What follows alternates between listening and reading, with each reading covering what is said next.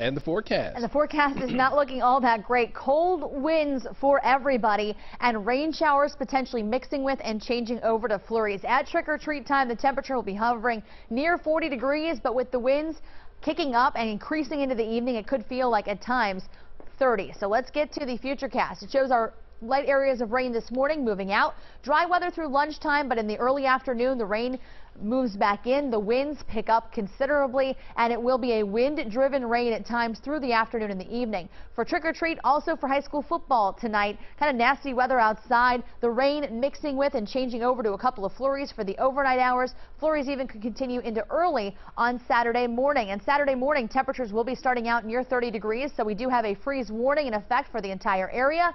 They will have another one issued for Saturday night into Sunday. And remember, Sunday we do fall back, so you do get that extra hour of sleep. I would suggest spending that hour snuggled up under a blanket because it'll only be 27 degrees in the morning on Sunday. Kyla? I will most definitely be snuggled